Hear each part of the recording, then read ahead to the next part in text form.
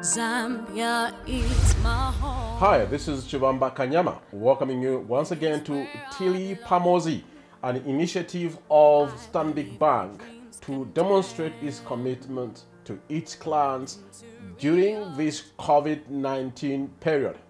Today, we are focusing on the topic managing financial health and the importance of financial literacy in challenging times. And my guest will be Chilombo Tembo, the head workplace banking services. Let me just give an introduction from what has been researched around wellness, financial fitness or financial wellness. The rise of the global COVID-19 pandemic has caused economic repercussions across the globe. According to a study by global health and wealth consultants Mercer, employees' worries about money cost employers an estimated $250 billion a year. In replacing a stressed employee, therefore, a business can spend 50 to 60% of the employee's annual salary. Actually, the total costs associated with this turnover can range from 90% to 200% of the employee's annual salary, and this is according to a report by SHRM Foundation. There has been some attempts to alleviate the immediate problem, primarily the COVID-19 relief interventions that have been put in place by Stanbic Bank, in addition, of course, to the fund that was released by government through the Bank of Zambia, where some 10 billion kwacha was released to the market. Another way to help the customer as a bank now and in future is to improve, of course, financial literacy. The current crisis is an opportune time to focus on the importance of employee financial education. This is one area of focus by Stanbic at this particular time. And while many households and individuals in our country don't have a written financial plan because they think it's complicated, others do. And the bank is there to help most of those individuals come up with financial plans. But before we get to that issue, we shall focus on workplace banking services offered by Stanbic. Chilombo, my pleasure to have you. Oh, thank you very much, Chibamba. Great. We come a long way. We worked together many years ago at the Zambian breweries. Yes. And nice to see that you are now going full from HR to actual banking services. How does it, that transition from HR to banking, how does it work? Well, it was basically an area where I thought to challenge myself. Yep. I had done HR for over 4 years, and I wanted to get into mainstream business, leave my comfort zone, try out something different. Yep. And I've never regretted my move at Fantastic. all. Yeah. So you have not only managed within the sphere of workplace, you have worked in other departments. How is it to transit, as I knew you were in HR, now to deal with actual banking? That's true. That's true. Yeah. So remember, we're coming from a fast-moving consumer goods company. I joined the bank in HR, where I had been for 4 years. I then decided to move. I think what triggered that move was after I read a book called Move My Cheese. I was sort of like in my element, in my comfort zone. I wanted to challenge myself, get to know the business better. So I decided to move into another role, into the mainstream business as a private banker, where I was in that position for about 6 to 7 months. And I was appointed as into a position as acting head private banking.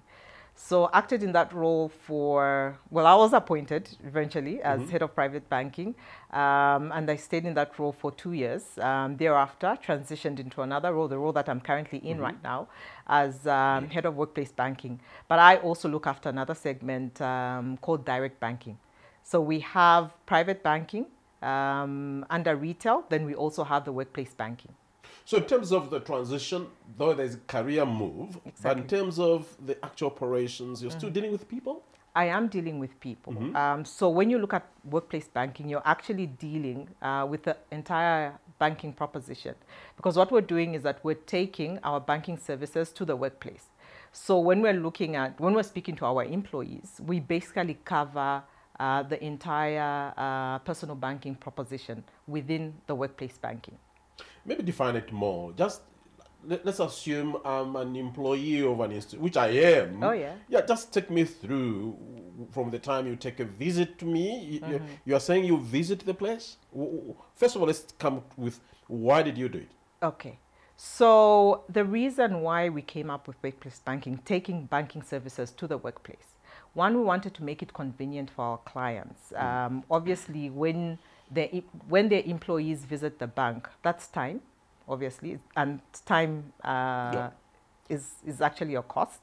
So we wanted to make it convenient for our clients and employees as well.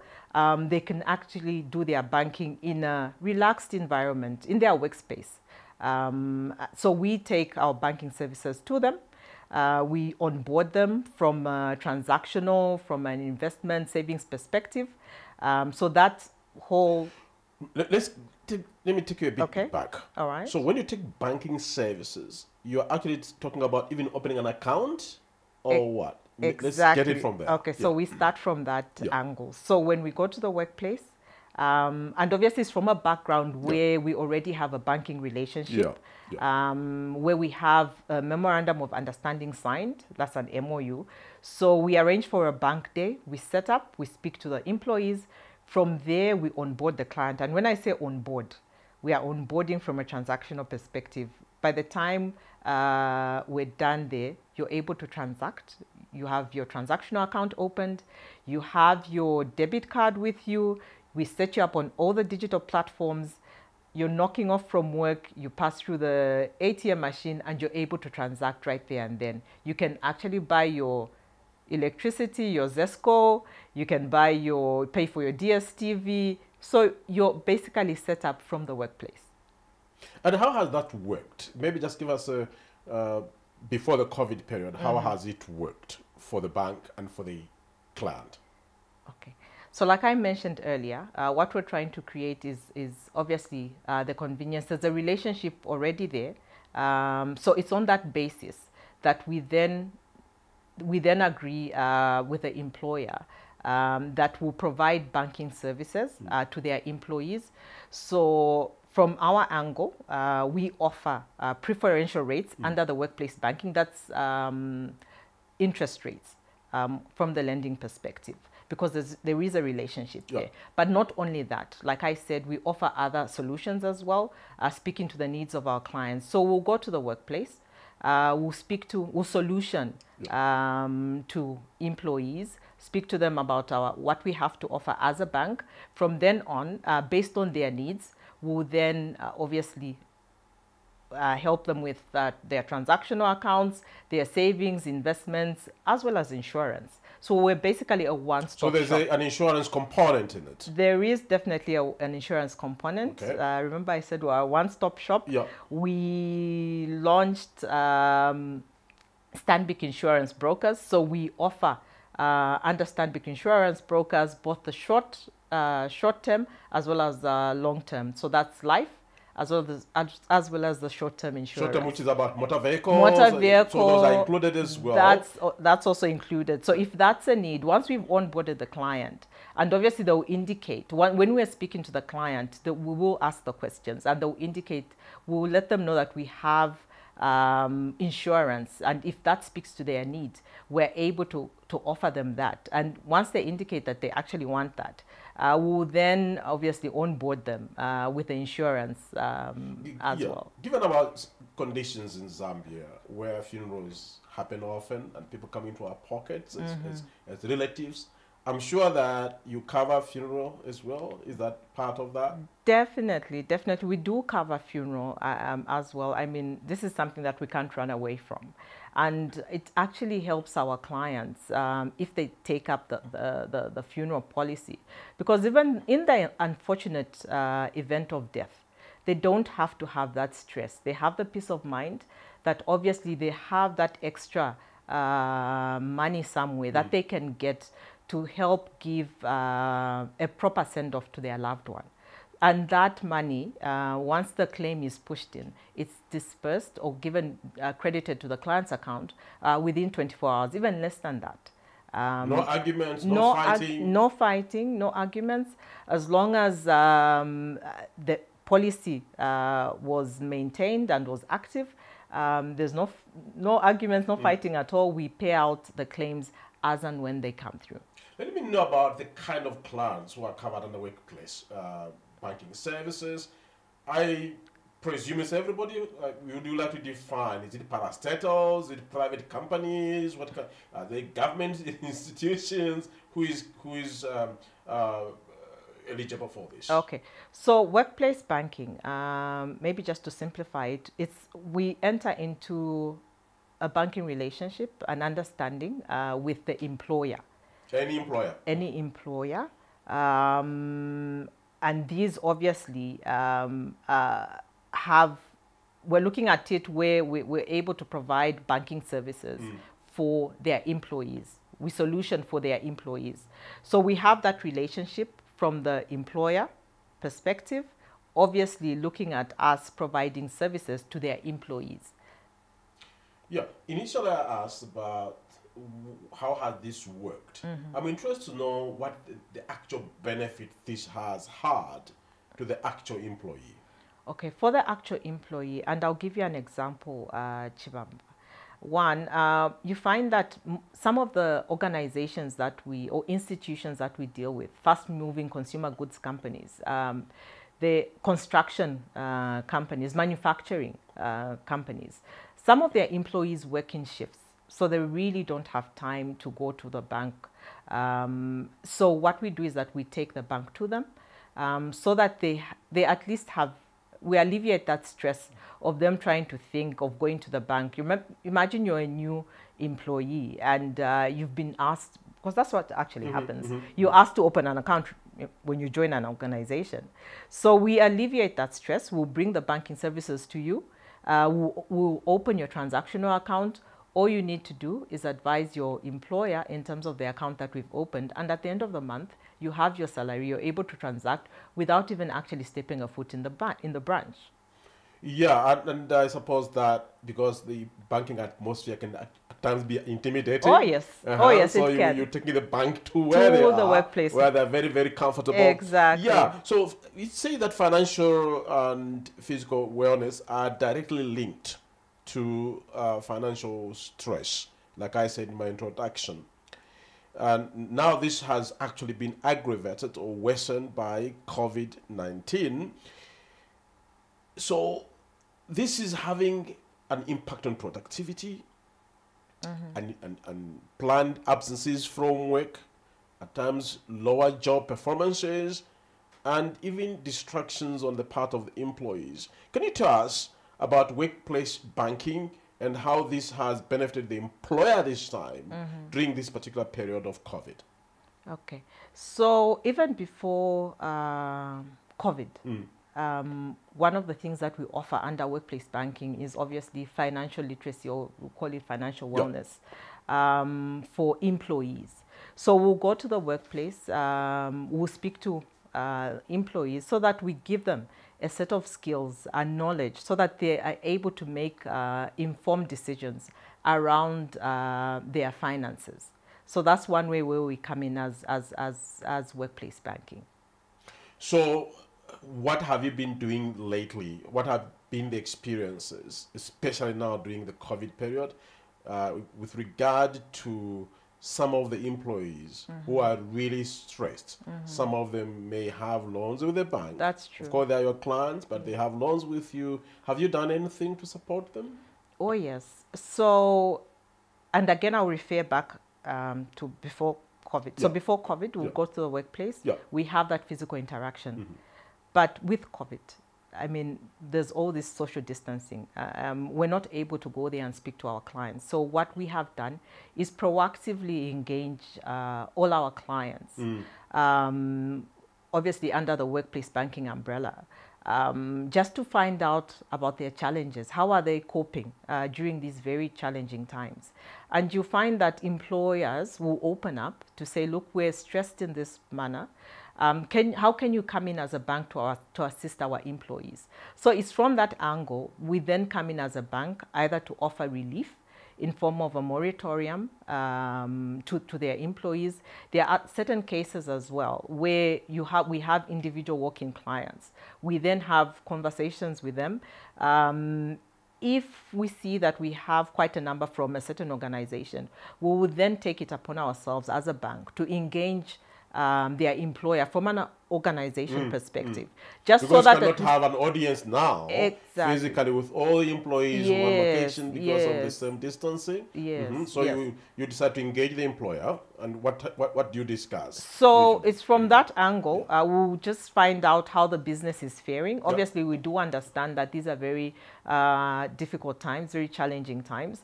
You find that certain businesses are not operating normally. So they've had to actually cut off staff.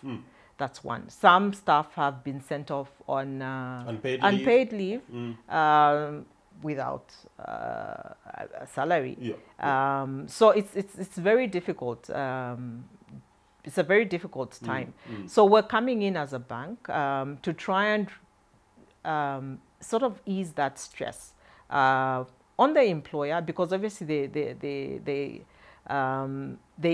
have some stress on their cash flow. Maybe they're unable to pay their full salaries. So from that angle, also for the employee, we're able to offer that relief. Imagine you're going on half pay and you start thinking of how you're going to make your loan repayments, and you have a family to feed as well. Obviously, you'll be stressed as an employee, and you're expected to come to work and function. So we're helping at least the employer to ensure that they have a stress-free workforce. Let's turn to the issue of financial wellness now, which is financial well-being, financial planning. How important is it to people, whether COVID or not COVID, just generally?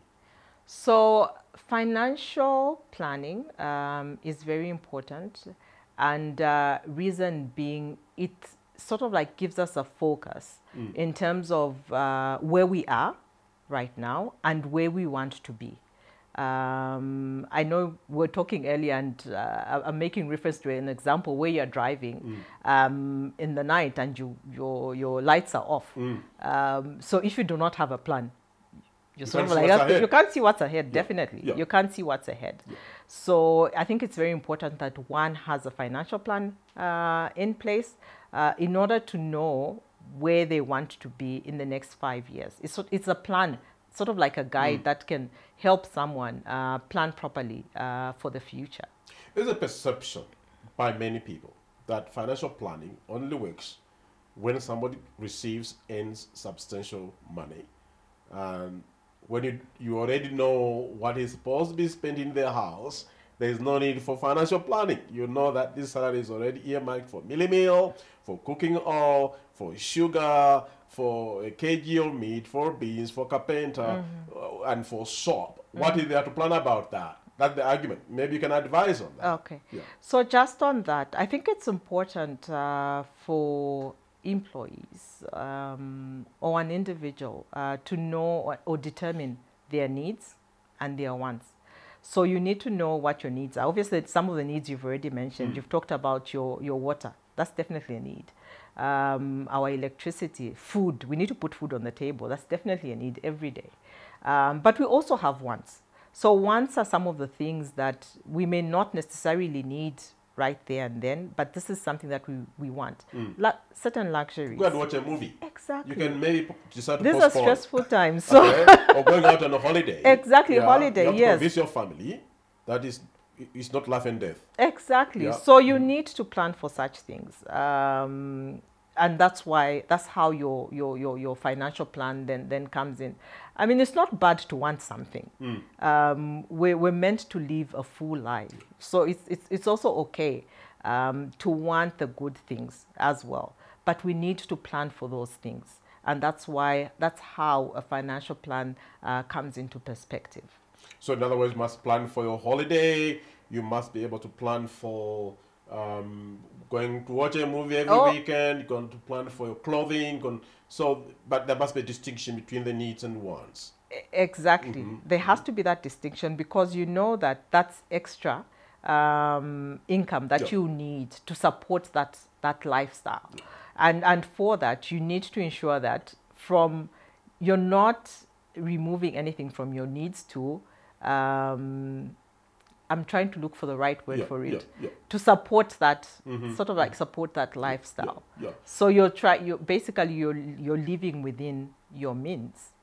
But there's a moral hazard factor here. That is a bank who is in the business of lending money and, of course, keeping savings, and now involved in financial literacy. People simply say, well, after all, you are the ones who are teaching us about how to manage money. Even if I don't pay you, understand money. How do you, as a bank, interact with the different people in terms of financial literacy? So, Chibamba, we can't run away from the fact that we are a financial institution. So one of the things that we do, obviously, is finance people's needs, or projects, or whatever it may be. But us being a responsible lender, I mean, the bank being a responsible lender, we've taken it upon ourselves to offer financial literacy at no cost at all to organizations, obviously speaking to their employees, so that they know the true cost of debt. Let's get to the issue of debt. Thank you for the cue. What can be the possible challenges of taking too much debt to yourself? And I know this is an experience out there for many employees. It is actually for a lot of people. We can't run away from that. None of us can run away from that. So the issue of debt actually causes a lot of stress if one has overborrowed from a lot of institutions. We find that a lot, Chibamba, especially under workplace banking, because when we're at the workplace and an employee wants to borrow, one of the things that they will bring to us as a requirement is their payslip. And from their payslip, we're able to see that this client is actually overborrowed, and they're stressed just by looking at their payslip, because they have borrowed from different institutions, which is also costly. So we advise them that they actually need to consolidate their debt, okay, bring them under one umbrella, one financial institution, and so that at least we relieve that stress. They have something extra, obviously, to take home. Is that something that they can discuss with the bank manager and say, look, how do I consolidate? Because some people don't know how to do that. Debt consolidation. That's true. So do they come to the bank manager and say, look, I'm borrowed with bank A, bank B, bank C, but I want you to help me? That's something that you can advise the bank. Oh, yes. We do advise our clients. We're at the workplace. We're speaking to them. We talk to them. Once we look at their payslip and we've seen that they're overborrowed, we'll advise them to say, look, this is actually costly for you. You need to consolidate your debt. We can actually, as a bank, help you or to refinance so that we consolidate your debt to relieve that pressure of being overborrowed, obviously. Earlier on, you talked about you as the bank going out to the workplace, to the employers, under the circumstances of COVID, because of weak cash flows for most of the companies, most of your clients, and you begin to work out some kind of moratorium for them. But in terms of individuals, now talking generally in terms of individuals who are highly leveraged and so much debt, their debt is stressed, would you advise that it is important on their own to come and share their situation with you as a bank? Oh, yes. So our clients, even as an individual, are free to come and see us, come to a branch, see our customer consultants who will be able to advise them in terms of how they can actually consolidate their debt, or if it's refinancing of their loans, if it's something that obviously they've seen that they're stressed, they can just walk through to one of our branches, and our customer consultants will be able to attend to them. Yeah, in other countries, debt rating is such a very, very big thing. And I know that in countries like the USA, you are actually graded in terms of your credit rating. Is this very prominent in Zambia about how individuals are perceived by the bank in terms of how they manage the debt with you? Does that count a lot with you?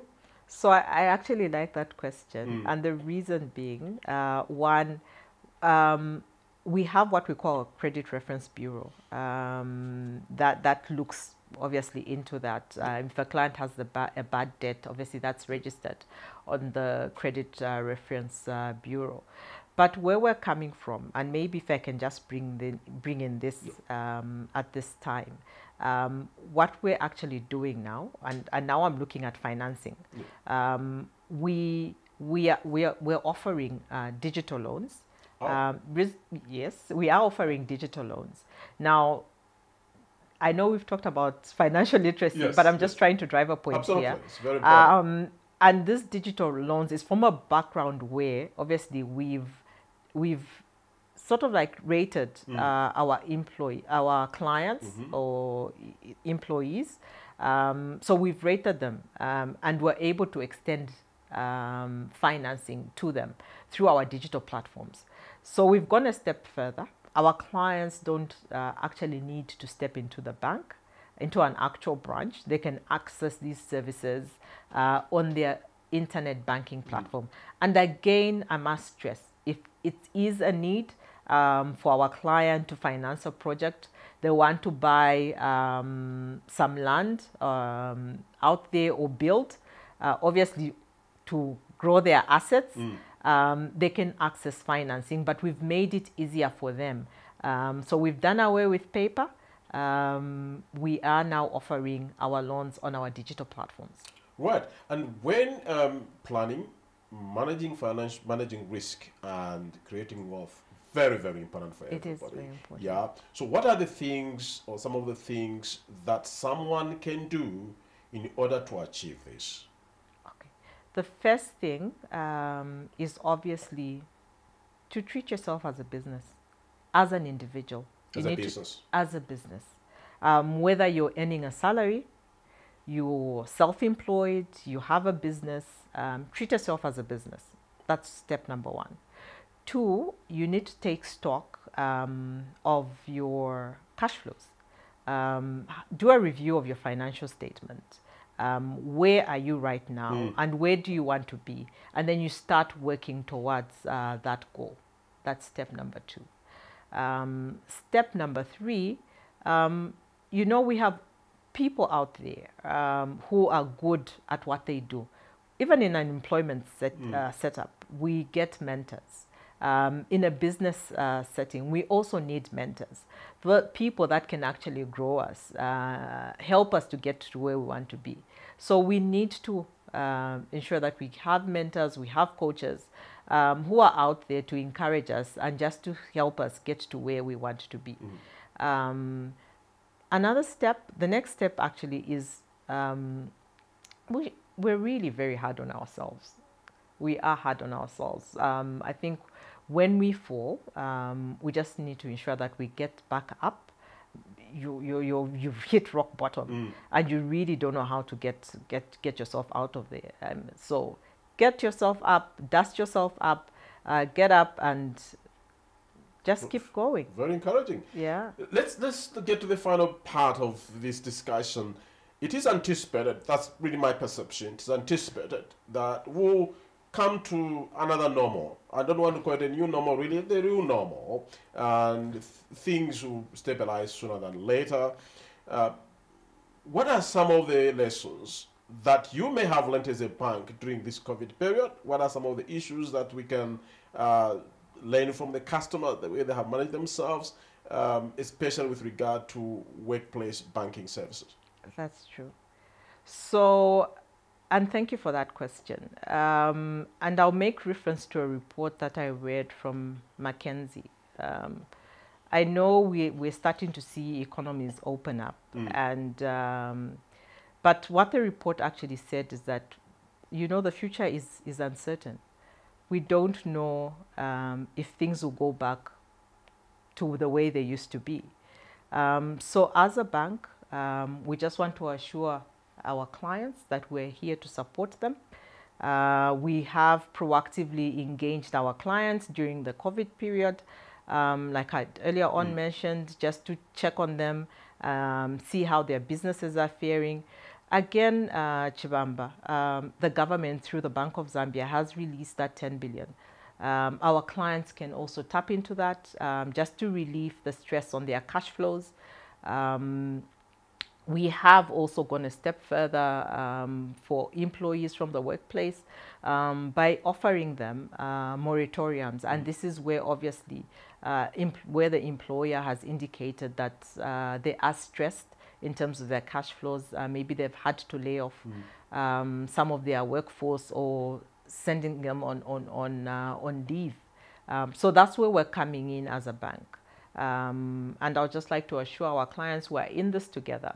As a bank, we're here to support our clients, just to ensure that we relieve them of some of the stress, and so that they actually have a happy workforce. And that's the purpose of Tilly Pamosi, right? Oh, yes. Well, just to wrap it up now, some companies may want to engage with you immediately, whether during this COVID period now, they want to be in touch with you, they've watched you, listened to you. How do they do that? Okay.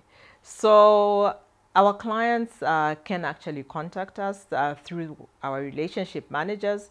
They can also call our customer care center on 8200, and we should be able to get back to them. What, and how are you managing during this COVID, especially workplace again? Workplace banking. Yeah, yeah. So very funny, but we've also had to adapt very quickly, I must say. So remember I talked about us visiting the workplace. Yeah. So we're actually now having conferences on Microsoft Teams where we're speaking to employees who are being onboarded through Microsoft Teams. We're having that interaction and they're able to ask questions and we're able to respond. Fantastic. Using that medium. Fantastic. Who knew? Yeah, absolutely. And you may find that it remains a permanent feature in future. Exactly. Fantastic. Exactly. Thank you so much. Thank you. Yeah, thank you. Thank you so much. Been very enlightening. Just been talking to Chilombo Tembo, the head workplace banking. And we really focus on managing financial health and the importance of financial literacy in challenging times. And remember, this is Tilly Pamosi, Stanbic demonstrating to its clients that they are committed to be with them during this particular tough time. And this has been Chibamba Kanyama. Thank you so much, and God bless you.